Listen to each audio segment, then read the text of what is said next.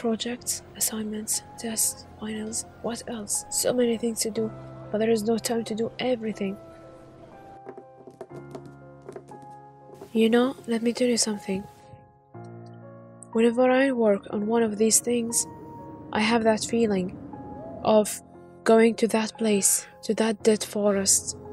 I'm lost and I don't have time. I don't know what to do. Just wandering. And then, whenever I want to give up, I see that thing. Yes, my responsibilities.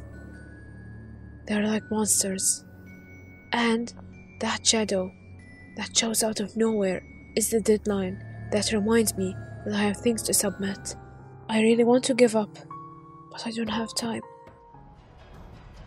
It's just like a big beast.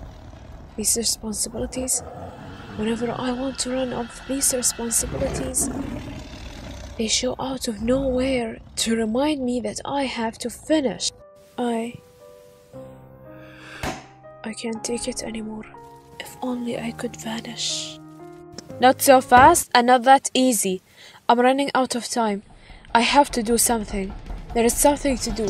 There is a way out. There is a solution. I know that. I have to face my fears. To face my fears, I have to be patient and manage my time.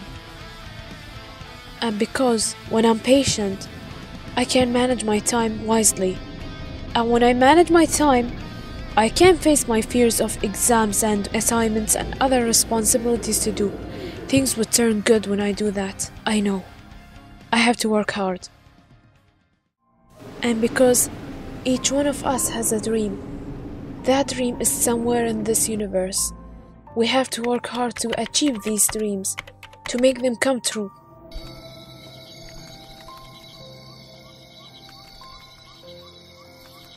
And when you achieve your dream, you'll be so happy. You will explore more things. And when you do that, you will see your old self.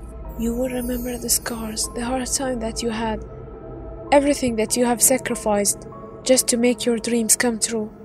Seeing your old self, talking with your old self, seeing how you used to be, all of these things will motivate you to find a new dream.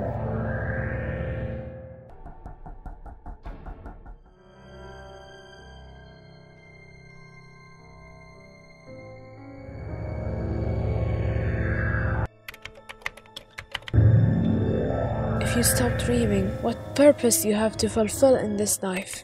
So, start that now.